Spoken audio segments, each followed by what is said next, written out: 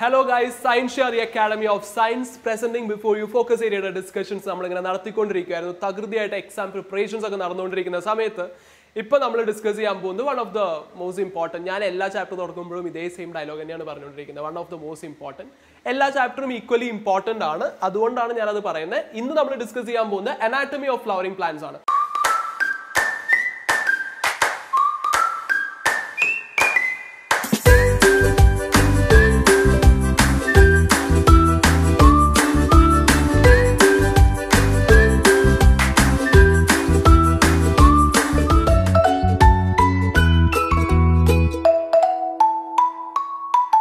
What is anatomy? Anatomy is nothing but internal structure of different plant parts. Okay, that is different plant parts like leaves, stem, internal structure na parayna perana anatomy. Endindiyum internal structure ne kurichulla padanathine nammal anatomy ennu parayum. Nammada body da anatomy ennokke kettille. Nammada body ide ullilulla organs ne kurichulla padanam anatomy. That's all. Okay. So anatomy ennu parayna nothing but internal structure ne kurichulla padanamana anatomy. So, this focus area first the topic is meristematic tissue. Meristematic tissue. So, what is meristem? That is what you need to know. Meristem is nothing but this thin cell wall, rapidly dividing nucleus and cytoplasm rich cells are meristem. Meristematic cells are rich cytoplasm. Thin cell membrane cell wall rapidly dividing cells. Meristematic cells. They are having the power of division. They are having the power of division. So cells are thin walled, having abundant cytoplasm, and they will be having the power of cell division. Adepole thanne ingane orupadu cells undengil avaru thammil intercellular space koravaayirikkum. Adayathu cellukalkku edayillulla space valare koravaayirikkum. So meristematic tissues are nothing but actively dividing cells ene parayna perana meristematic cells. Okay, avരുടെ walls thin ആയിരിക്കും, nucleus cytoplasm rich ആയിരിക്കും, abundant ആയിരിക്കും. അതാണ് പ്രത്യേകത. Okay, ഇത് നമ്മൾ stem apex ഉം root apex ഉം വെച്ചിട്ടുള്ള മെരിസ്റ്റം ആണ് കാണിച്ചിരിക്കുന്നത്. അതായത് ആക്റ്റീവ്ലി ഡിവൈഡിംഗ് ആയിട്ടുള്ള മെരിസ്റ്റം ആണ് ഈ കാണിച്ചിരിക്കുന്നത്. നമുക്ക് നോക്കാം എന്താണ് ഈ മെരിസ്റ്റം എന്ന് പറയുന്നത്. ഓക്കെ, സോ നമ്മൾ മെരിസ്റ്റത്തിനെ ക്ലാസിഫൈ ചെയ്യുകയാണെങ്കിൽ ആക്ച്വലി മെരിസ്റ്റത്തിനെ നമുക്ക് രണ്ടായിട്ട് ക്ലാസിഫൈ ചെയ്യാം. ഓക്കെ, എന്തൊക്കെയാന്ന് നോക്കാം. ഇവിടെ എപ്പിക്കൽ മെരിസ്റ്റം നിങ്ങൾ കണ്ടു. Epical meristem, this is epical meristem. And there is lateral meristem. Lateral meristem ഉണ്ട്, ഇന്റർ കാലറി മെരിസ്റ്റം ഉണ്ട്. Which are the three? One is apical meristem, the other one is lateral meristem and intercalary meristem. Apical, lateral and intercalary meristem. Intercalary meristem. Angana മൂന്ന് types of meristem ആണ് ഉള്ളത്. Apical എന്നുള്ള പേര് തന്നെ നിങ്ങൾക്ക് clear ആണ്. Apex ലുള്ളത് അറ്റങ്ങളിലുള്ള മെരിസ്റ്റത്തിനെ പറയുന്ന പേരാണ് apical meristem. Okay, occur at apices. Okay, our primary tissues ആയിട്ട് മാറും. പ്രൈമറി ടിഷ്യൂസ് എന്ന് പറഞ്ഞാൽ ആദ്യം ഉണ്ടാകുന്ന ടിഷ്യൂസ്. ഓക്കെ, ആദ്യം ഉണ്ടാകുന്ന tissues, those are called as primary tissues. Our primary tissues ആയിട്ട് മാറും. ഇങ്ങനെ സ്റ്റെമ്മിന്റെ അറ്റത്തും റൂട്ടിന്റെ അറ്റത്തും ഒക്കെ കാണാൻ പറ്റും. സ്റ്റെമ്മിന്റെ ടിപ്പിലും റൂട്ടിന്റെ ടിപ്പിലും ഒക്കെ നമുക്ക് എന്ത് കാണാൻ പറ്റും? ഈ പറയുന്ന എപ്പിക്കൽ മെരിസ്റ്റം കാണാൻ പറ്റും. സ്റ്റെമ്മിന്റെ അറ്റത്ത് കാണുന്നതിന് നമ്മൾ ഷൂട്ട് എപ്പിക്കൽ മെരിസ്റ്റം എന്നും റൂട്ടിന്റെ അറ്റത്ത് കാണുന്നതിന് നമ്മൾ റൂട്ട് എപ്പിക്കൽ മെരിസ്റ്റം എന്നും പറയും. അതായത് റൂട്ടിന്റെ ലെങ്ത് കൂടാനും സ്റ്റെമ്മിന്റെ ലെങ്ത് കൂടാനും, അതായത് ഷൂട്ടിന്റെ ലെങ്ത് കൂടാനും ഒക്കെ സഹായിക്കുന്ന മെരിസ്റ്റം ആണ് എന്ത്? ഈ എപ്പിക്കൽ മെരിസ്റ്റം എന്ന് പറയുന്നത്. They cause increase in length. They cause increase in length. അതേപോലെ തന്നെ ഇതിൽ നിന്ന് ഈ എപ്പിക്കൽ മെരിസ്റ്റത്തിൽ നിന്ന് കുറച്ച് സെൽസ് ഇങ്ങനെ ലെഫ്റ്റ് ബിഹൈൻഡ് ആവും. അതിന്ന് കുറച്ച് സെൽസ് ഇങ്ങനെ അടിയിലോട്ട് ഇങ്ങനെ പോകുന്നതായിട്ട് കാണാൻ പറ്റും. ഓക്കെ, അതായത് ഈ എപ്പിക്കൽ മെരിസ്റ്റത്തിൽ നിന്ന് കുറച്ച് സെൽസ്, ഇവിടെ നിന്നുള്ള കുറച്ച് സെൽസ് എന്ത് ചെയ്യും? They will left behind to certain other place. And അവിടെ അത് എന്ത് ഫോം ചെയ്യും? അവിടെ it will be forming A bud, ഒരു lateral bud. That is called as axillary bud എന്ന് വിളിക്കും. അതിനെ നമ്മൾ എന്ത് വിളിക്കും? Axillary bud. അതായത് എപ്പിക്കൽ മെരിസ്റ്റത്തിലെ കുറച്ച് cells they will left behind and they will form axillary buds. ഈ ആക്സിലറി ബഡ്സ് ആണ് പിന്നീട് എന്തായിട്ട് മാറുന്നത്? ബ്രാഞ്ചസ് ഒക്കെ ആയിട്ട് മാറുന്നത്. അതായത് ഒരു പ്ലാന്റ് ഉണ്ടെങ്കിൽ അതിന്റെ ഡിഫറെന്റ് ബ്രാഞ്ചസ് ആവാനായിട്ട് ഹെൽപ്പ് ചെയ്യുന്നതാണ് എന്ത്? ഈ പറയുന്ന ലെഫ്റ്റ് ബിഹൈൻഡ് ആവുന്ന എപ്പിക്കൽ മെരിസ്റ്റത്തിൽ നിന്ന് ലെഫ്റ്റ് ബിഹൈൻഡ് ആകുന്ന cells. Okay, so these lateral meristem എന്താണെന്നുള്ളത് നമുക്ക് നോക്കാം. ഇനി അടുത്തത് ലാറ്ററൽ മെരിസ്റ്റം ആണ് നമ്മൾ പറയാൻ പോകുന്നത്. ഈ ലാറ്ററൽ മെരിസ്റ്റം എന്ന് പറഞ്ഞു വെച്ചാൽ ഇതിപ്പോ ഒരു പ്ലാന്റ് ആണെങ്കിൽ അതിലിങ്ങനെ പാരലൽ ആയിട്ട് അറേഞ്ച് ചെയ്തിട്ടുള്ള മെരിസ്റ്റത്തിന് പറയുന്ന പേരാണ് എന്ത്? Lateral meristem. ഓക്കെ, ഇങ്ങനെ പാരലലി അറേഞ്ച് ചെയ്തിട്ട് നിങ്ങൾക്ക് കാണാൻ പറ്റുന്ന cells, those are called as lateral meristem. Lateral മെരിസ്റ്റത്തിലുള്ള cells എങ്ങനെയായിരിക്കും? They will be parallelly arranged along the sides of the plant. Okay, ആ പ്ലാന്റിന്റെ സൈഡിൽ ഇങ്ങനെ പാരലൽ ആയിട്ട് അറേഞ്ച് ചെയ്ത് കാണുന്നതാണ് എന്ത്? ലാറ്ററൽ മെരിസ്റ്റം എന്ന് പറയുന്നത്. ഈ സെൽസ് എന്ത് ചെയ്യും? They will be differentiating into secondary tissues. അത് പിന്നീട് സെക്കൻഡറി ടിഷ്യൂസ് ആയിട്ട് മാറും. സെക്കൻഡറി ടിഷ്യൂസ് എന്തിനാ ഹെൽപ്പ് ചെയ്യാന്നറിയോ? അവരുടെ വിട്ട് കൂട്ടാനായിട്ട് ഹെൽപ്പ് ചെയ്യും. സെക്കൻഡറി ടിഷ്യൂസ് എന്ന് പറഞ്ഞാൽ ലേറ്റർ ഇൻ ദയർ ലൈഫ് ഉണ്ടാവുന്നതാണ്, പിന്നീട് ഉണ്ടാവുന്നതാണ് എന്ത്? സെക്കൻഡറി ടിഷ്യൂസ് എന്ന് പറയുന്നത്. അതായത് ആദ്യം ഉണ്ടാവുന്നതിനെ നമ്മൾ പ്രൈമറി ടിഷ്യൂസ് എന്ന് പറയും. അവർ ലെങ്ത് കൂട്ടാനായിട്ട് സഹായിക്കും. ആൻഡ് സെക്കൻഡറി ടിഷ്യൂസ് എന്ന് പറയുന്നത് later in the plant life ഉണ്ടാകുന്ന ടിഷ്യൂവിനെയാണ് സെക്കൻഡറി ടിഷ്യൂ എന്ന് പറയാം.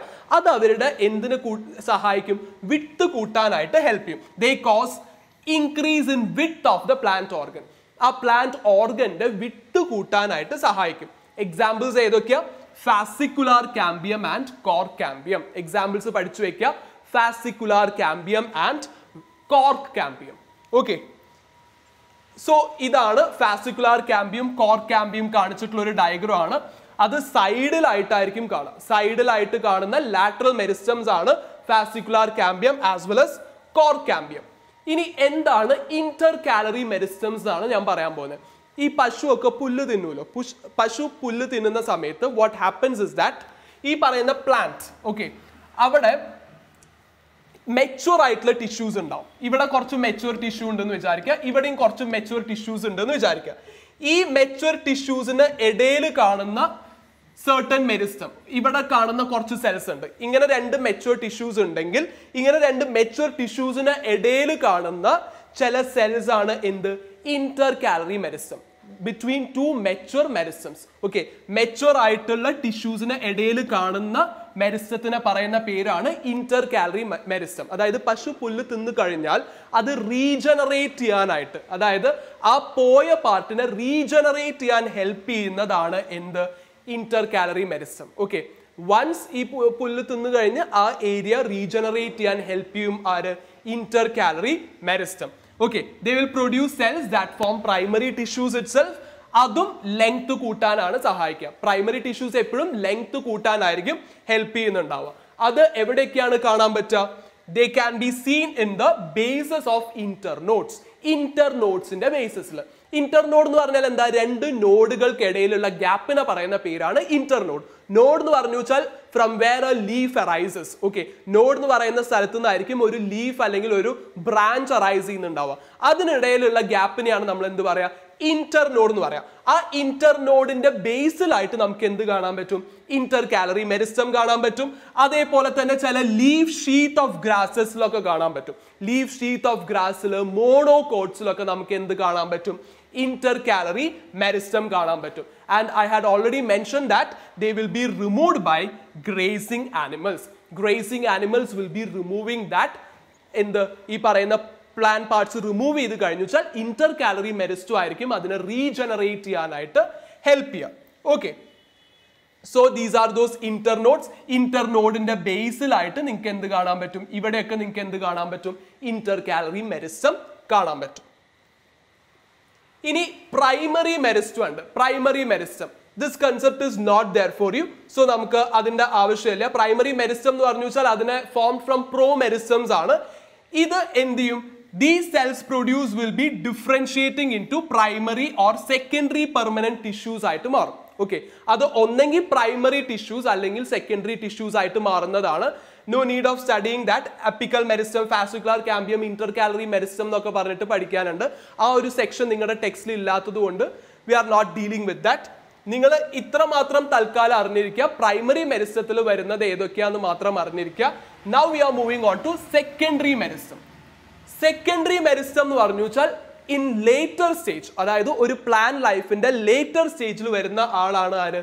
സെക്കൻഡറി മെരിസ്റ്റം എന്ന് പറയുന്നത്. Later stage in plan life arise ചെയ്യുന്ന ആളാണ് secondary meristem. Secondary meristem okay from permanent tissues, അതായത് ഡി ഡിഫറൻസിയേഷൻ എന്ന് പറയുന്ന ഒരു പ്രോസസ്സ് വഴി. എന്താ ഈ ഡി ഡിഫറൻസിയേഷൻ എന്ന് പറഞ്ഞാൽ? അതായത് കുറച്ച് സെൽസ് മെച്ചുവർ ചെയ്തിട്ട് അവർ പെർമനന്റ് ടിഷ്യൂസ് ആയിട്ട് മാറും. സിമ്പിൾ ടിഷ്യൂസ് ആണ് ആദ്യം ഉണ്ടാവുക. ആ സിമ്പിൾ ടിഷ്യൂസ് മെച്ചുവർ ചെയ്ത് പെർമനന്റ് ടിഷ്യൂസ് ആയിട്ട് മാറും. ഈ പെർമനന്റ് ടിഷ്യൂസിന് എന്തില്ല? ഡിവൈഡ് ചെയ്യാനായിട്ടുള്ള എബിലിറ്റി ഇല്ല. പ്രൈമറി ടിഷ്യൂസിന് ഡിവൈഡ് ചെയ്യാനുള്ള എബിലിറ്റി ഉണ്ടായിരുന്നു.